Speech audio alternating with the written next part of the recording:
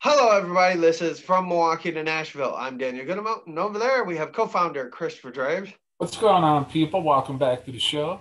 Our show is brought to you by the wonderful folks at Hockey Locker, 2002 West Howard Avenue, Milwaukee, Wisconsin. You can call them at 414-800-7585 or visit their website at HockeyLockerMilwaukee.com.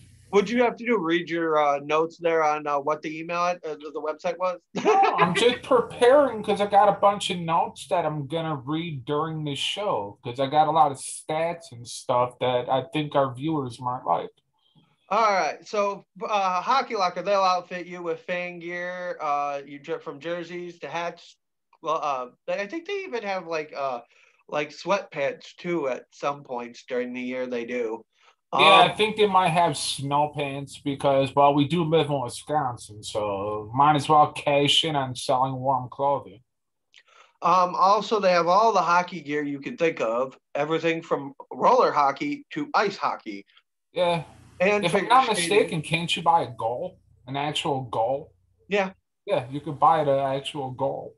and figure skaters, don't worry, we got you covered. They got skates for you there too. Yeah, they'll also sharpen them for you too. And Fine. if you need them sharpened and they're closed, they got a drop box. Just leave your skates and your contact Contact info. info, and they'll contact you when they're ready, and you just go there and pay and pick them up. And they have referee gear. They just don't have anything to remove your eyeballs, so you'll be qualified to be a referee. All righty. Well, enough with the shenanigans. Hey, there's never enough shenanigans on this show. That's what we're known Hey, for. the next one of you that says shenanigans.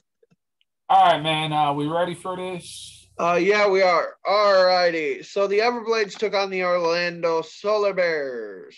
For the 11th time this season. Yes, that's right. 11 times they've played the Solar Bears. It's been crazy. And get this, there's 16 more games against the Solar Bears remaining this season. So do the math. That's a 27 games against the same team. Dan, can you imagine if the Predators played the same team 27 times in 1 year? I'd quit. Yeah, exactly. But that's what the Everblades are currently looking at. Anyway, shots on goal in the first period. Florida outshot Orlando 14-7. Second period, Orlando outshot Florida 12-11. And then it was Orlando outshot Florida 9-8 in the third. So altogether, Florida outshot them 33-28. Both teams were 0 for on the power play. Orlando was 0 for 3. Florida was 0 for 1. Florida had 6 penalty minutes. Orlando only had 2. Yeah, not a Florida, lot of penalties this game. I think altogether there's 4 penalties combined, and yep, three of them were against Florida. correct. Yeah. Um, and it's kind of weird because never mind. All right, two of them were a delay of game, roughing, and an interference call. I mean, Yeah, man, and three of the four penalties happened in the second period. That third period was literally uneventful. No goals, no penalties. Yeah, that third period was basically never happened. all righty. So scoring in the first Or is Orlando. for Orlando was Tristan Langen. Tristan Langen scored his.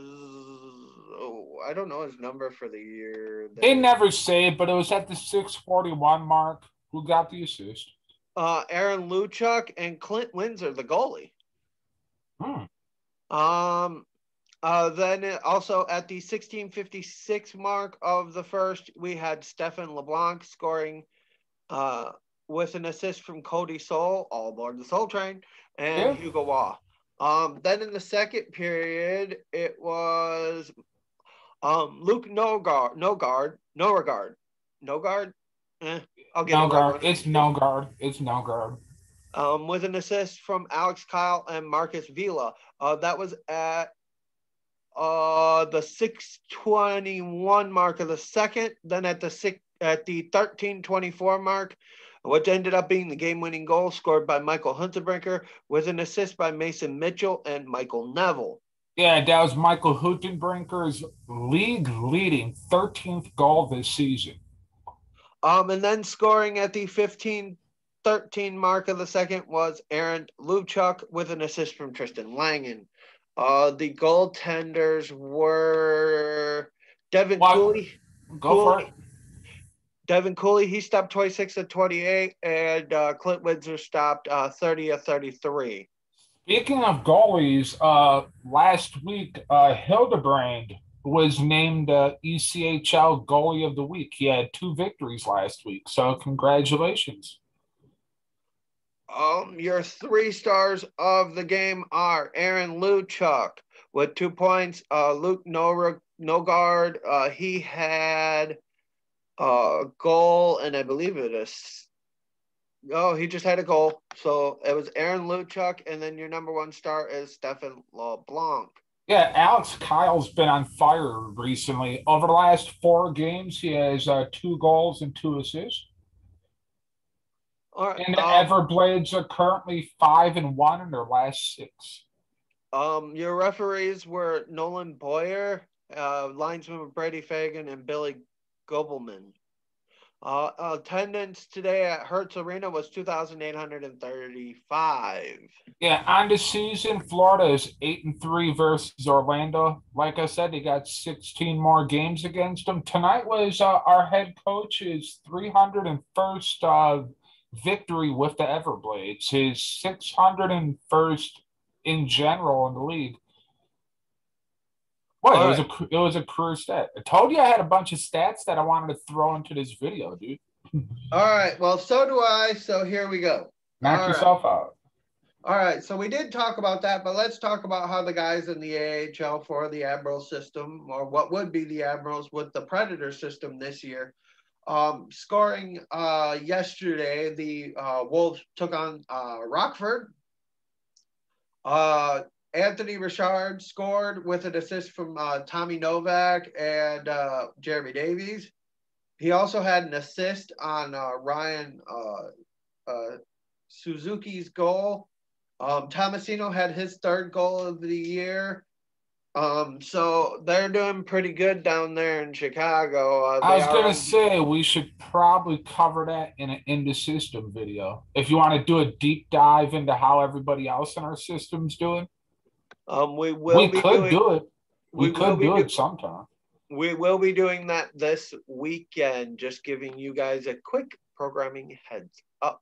Yeah, because I was going to say we could do a deep dive into how our guys are doing in the AHL. I just had a bunch of stats pertaining to the Everblades because they've been playing pretty good hockey.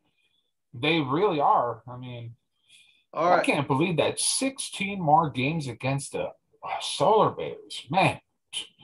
And we still don't remember this team like the back of our hand yet. We've played them 11 times. And they're constantly changing. Also, welcome to the team, Brad McClure. Yeah, he got signed by the Everblades yesterday, right? Correct. So he has to go into it. I think it's a 5-day protocol for the AHL or the ECHL. So we'll see. Yeah. Then also, just so you guys are aware, this is just the rumor mill. We've been seeing a lot over the last week regarding these guys. Yeah, Predators are looking to make some moves. All right, so rumor mill. This is just the rumor mill. I don't normally like feeding the rumor mill, but it's the rumor mill. And you're going to do it anyways. We're seeing it from multiple reputable sources. So, where there's smoke, there's fire. Oh, I thought you were going to say something else. Cool. Anyway, rumor has it Nashville is shopping Matthias Ekholm and Mikael Granlund. Also, Hines is in the hot seat. We mentioned that on our last Preds video. That's all we mention in our Predator videos. Huh. Which would mean in bipartisan that Poyle's on the hot seat as well. So we'll see what happens going forward. Thank you for watching. Don't forget to like, comment, and subscribe. Like us on Facebook. Follow us on Facebook. Subscribe and hit that notification bell so on YouTube. So you can get notified every time we upload a video on YouTube. Yes. Thank you for the support, everybody. Thank you for watching. We'll be back at it tomorrow with coverage at a Predators game against the Columbus Blue Jackets. Peace.